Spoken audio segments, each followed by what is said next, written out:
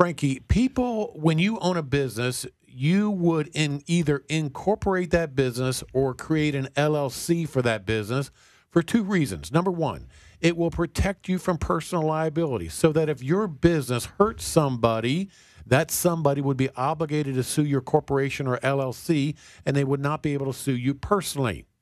Number two, there are some income tax benefits to being incorporated or an LLC that you don't get as a sole proprietorship.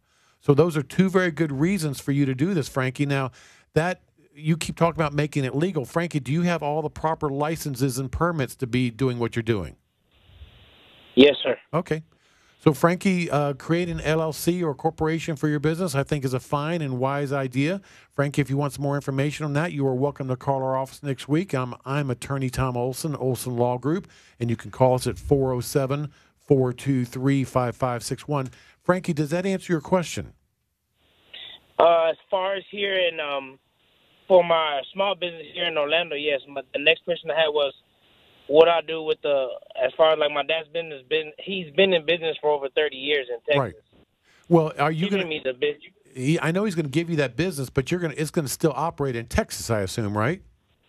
Absolutely. Okay, so you would have a separate LLC or corporation out there in Texas doing the same thing. I assume that Texas law is the same as Florida law. So again, you're creating this LLC or corporation to avoid personal liability. So if somebody gets hurt, they don't sue you personally. And there are some tax advantages to being a corporation or LLC, Frankie. What are those tax advantages, if you don't mind me asking? Okay, so my law firm is a corporation, okay? Every payday, I get two checks. I get one as an employee, just like any employee in my law firm would get. And the other check I get is an S distribution. It is a stock dividend. On this stock dividend, I do not have to pay self-employment taxes on it.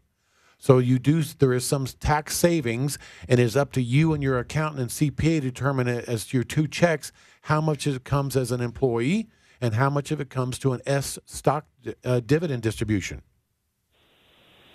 Cool. Okay? Right. Yes, sir. Your accountant or CPA can certainly explain that to you in more detail, Frankie. Absolutely, absolutely. Okay, good luck to you.